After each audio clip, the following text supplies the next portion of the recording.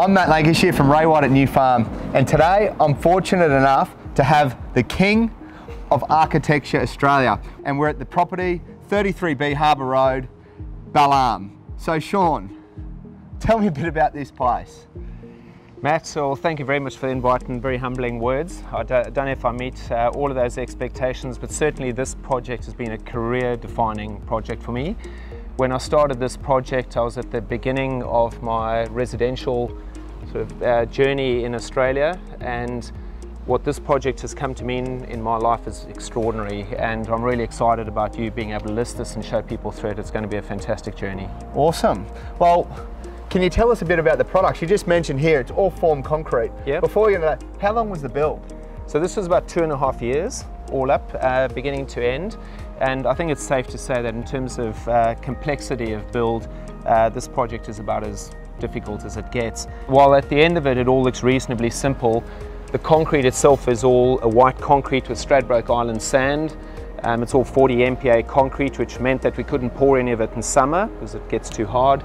The timber is all a specific timber that allows it to grey off beautifully, so you don't have to maintain it. Which it has beautifully now after a number of years. And then the rest of all the dark timber that you see in the house is all Australian Jarrah, which now isn't even available. So a lot of the things that we did on this house really are things that we would even battle to achieve today. Well, I feel really humbled on two factors. One, I'm standing next to the King, and he's been fortunate enough to be able to come and show us all through, which we're going to do. And we've got the whole team from SLA here, which is awesome. We'll have a look in. And the second thing is I've been engaged to sell this unbelievable home. I've sold it once before, and we broke the Brisbane record.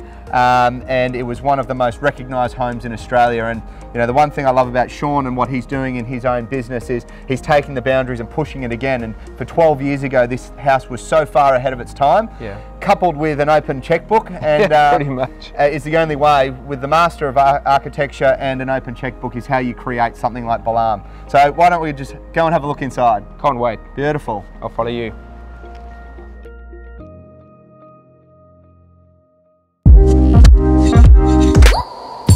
So, I think one of the things that I loved about this project is that there are really only a handful of materials on the job. So the Jarrah runs through on everything. So there's this Fibonacci rhythm of all solids, which you'll see through all the wall paneling.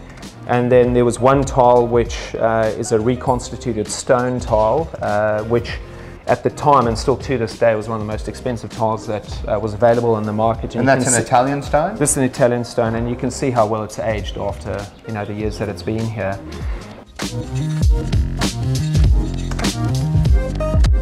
This living space really for me is perhaps one of my favourite spaces that we've ever worked on. I think these kind of invisible edges that really allow you to enjoy the river. And unlike a lot of riverfront property in New Farm where you have walkways in front of it, you do risk a certain amount of privacy You've got loss. total privacy. You've got complete privacy, so you really have to walk to within a metre of the glass to actually have any sense of there being a public walkway.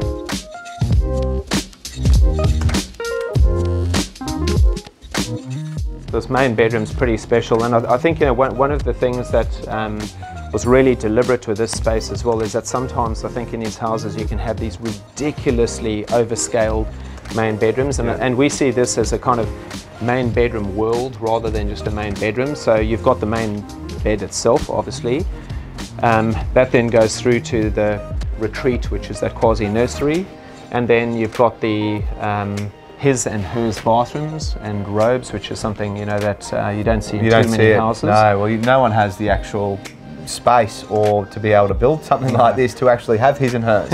Well, from memory, from the outside of the hers to the outside of the his was 13 metres. Wow. So it's some fairly serious amenity for the lucky couple that live here.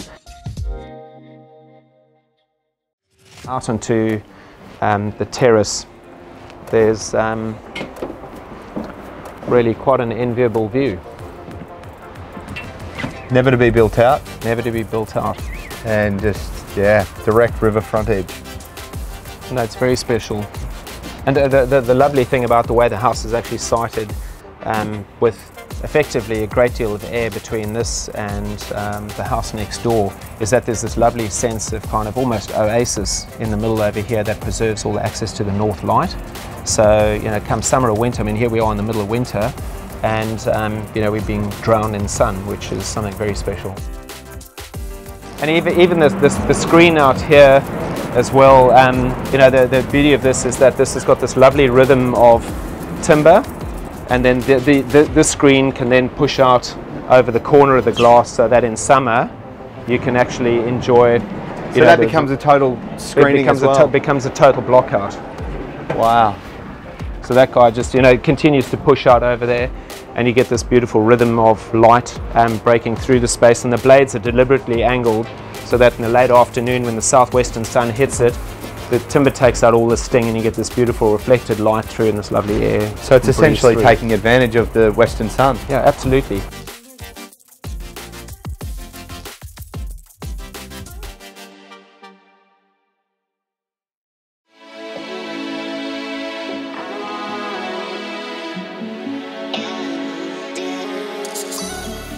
And obviously, look at this, kids' heaven. Oh, it's unbelievable. So I mean, it really is. The AstroTurf just is a great transition where, you know, obviously on this side here you're not going to get as much natural light. No.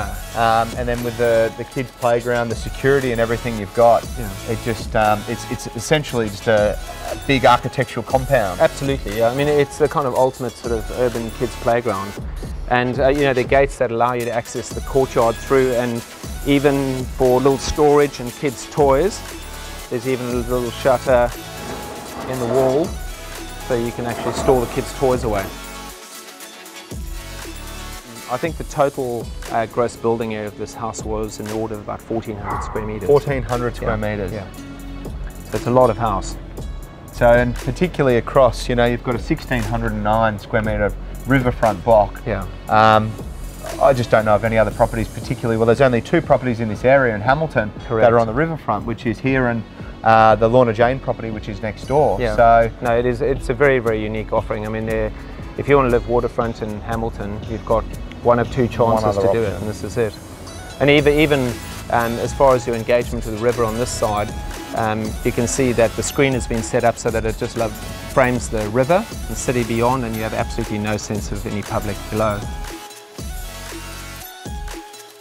So Shaun, it's been an absolute pleasure for you to actually show me what this house has to offer. And like I said, I've spent an enormous amount of time here, and every time I come back again, there's something else that I learn about it. And so it's going to be quite depressing going back to my little shanty at home tonight. And mate, congratulations on this. And for being 12 years old, I feel like I'm in a house that should be created in 12 years' time from now. Yeah. So it's like a timeless architectural masterpiece. So. No, thank you very much, Matt. I mean, it really it's humbling for me to even come back here. I mean, this house is so much a big part of my life.